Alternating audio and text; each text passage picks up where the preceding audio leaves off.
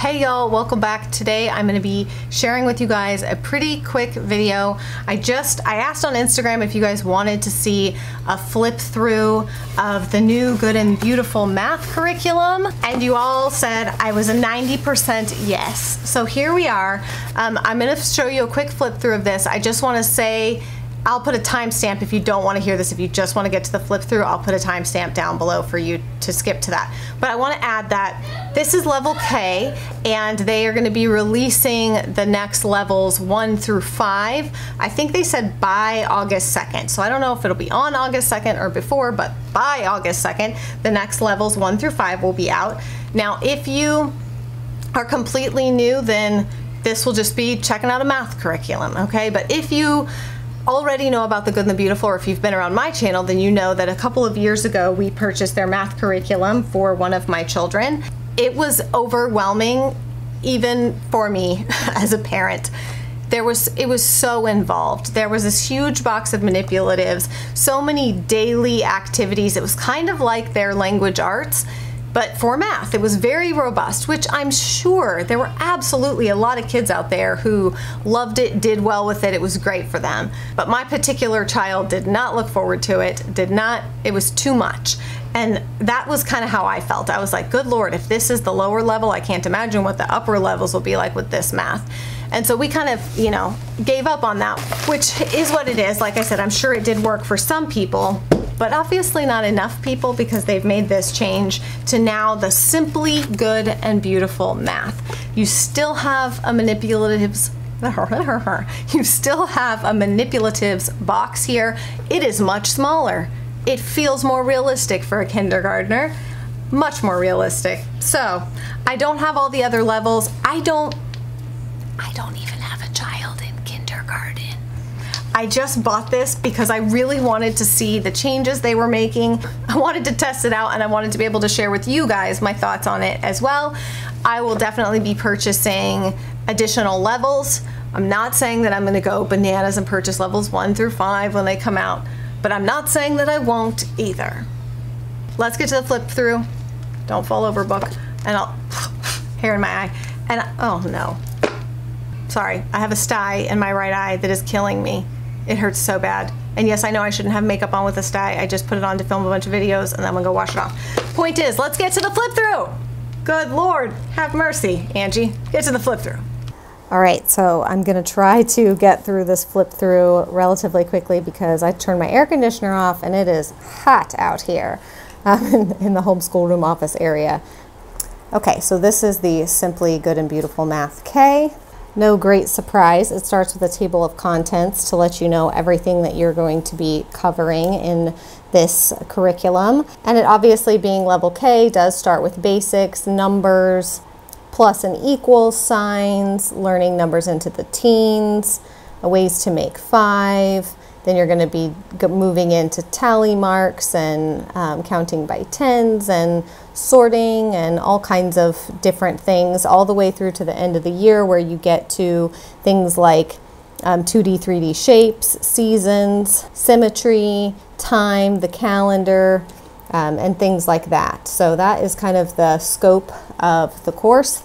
Then you've got a little hundreds chart here. Then it lets you know that in terms of supplies for this course, you really just need, obviously, the course and the course box, a pencil, crayons or colored pencils, a whiteboard and dry erase marker, and then 10 pennies, 10 nickels, 10 dimes. And they just recommend that you keep it in the box, so you always have it. And then it shows you kind of how it's organized. It's a teacher's guide and a book, so there's not a separate teacher's guide. It's got 120 lessons divided into 3 units. And then each unit has an assessment at the end. And if you do 4 lessons a week, you will finish a normal school year and have about 4 weeks left over. So that's great if you are 4-day-a-week homeschoolers like we have always been in the past. And then it just kind of goes over the structure of the lesson, how each lesson is formatted, how to get started. The good thing is, this is the part that I really like, most lessons take 10 to 12 minutes. And that's if your child is very on target for this level. Then the lesson should take 10 to 12 minutes, and obviously a little longer or a little less depending. And then it is a spiral curriculum, not mastery, so you're going to cover concepts over and over again to really drive it home and make sure your child understands it. So then we move into Unit 1, lessons 1 through 40, letting you know what concepts are going to be taught, and then giving some parent-teacher tips. And then this is what Lesson 1 looks like, numbers 1 to 3. One of my favorite things about this curriculum really is just how beautiful the Good and Beautiful curriculum is. I love the drawings, the graphics, and everything are just, they really are absolutely beautiful. So that's Lesson 1, and then Lesson 2. You can see that they are not crazy long lessons. I can totally see how this would take about 10 minutes, and I'll just flip through some of these so you can kind of get an idea of what things look like. That's, like, I just love that. I think that is so fun and engaging. It makes me want to see, what is it? What are we doing? What do I need to do?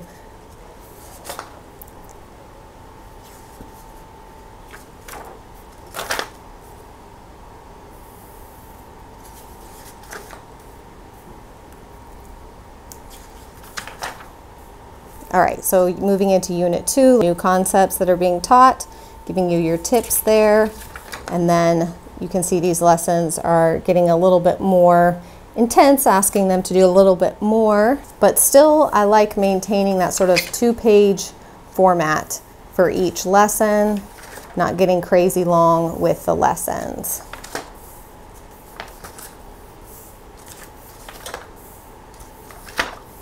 Okay, so at the end you have your unit assessment. They tell you this is technically lesson 79 and 80. So I'm guessing that probably means that you can split it up into 2 days if you don't want to try to do the full assessment on one day.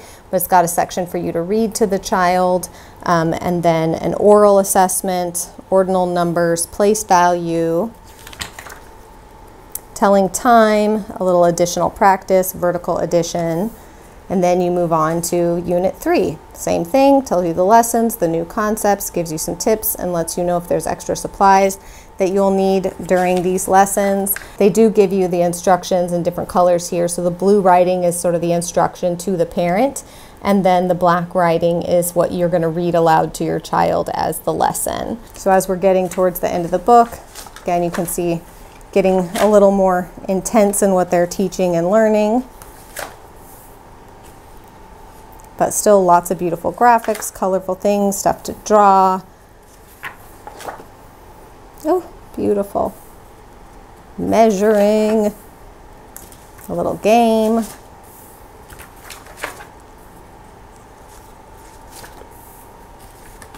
Subtraction stories. I love that they are incorporating some story concepts into teaching math. I definitely think that can be very helpful, especially if your kid struggles with math, is learning some of the concepts in story form. Then you get to the end and you've got the course assessment here, and same thing, kind of got your parent section, an oral assessment section, ordinal numbers, telling the time, subtraction, shapes, evens and odds, comparing volumes of liquids, vertical addition, horizontal addition, counting by 25s, one more, one less, and that's it. You're all done. Now with these lessons, you do have a manipulative pack. This is much less than what the previous one was, and I like it. So they recommend you add your pennies and stuff like that into this, your pennies, dimes, and nickels for lessons so that you don't ever lose them. But you've just got some like little matchsticks, some little kind of like, almost looks like game pieces, some different number, symbol, blocks.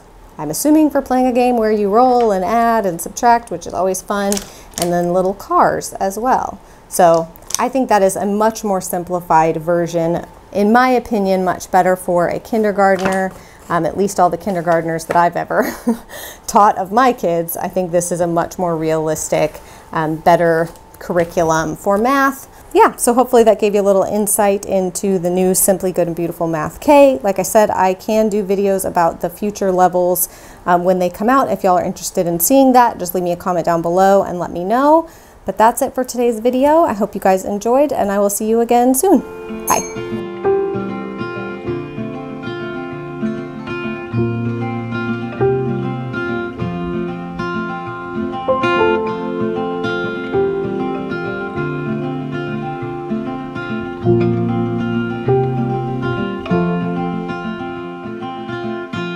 Rainy days don't seem so wet. Storming